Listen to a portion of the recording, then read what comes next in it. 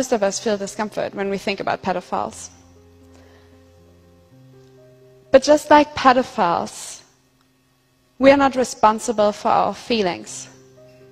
We do not choose them. But we are responsible for our actions.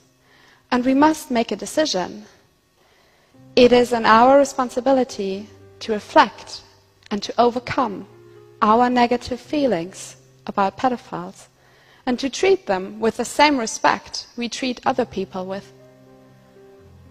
We should accept that pedophiles are people who have not chosen their sexuality and who, unlike most of us, will never be able to live it out freely if they want to lead an upright life.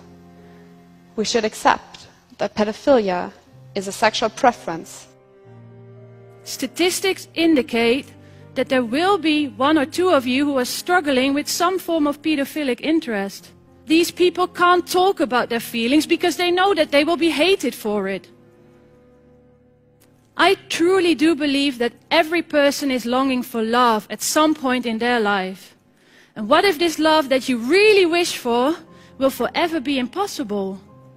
That must be a really lonely situation to be in.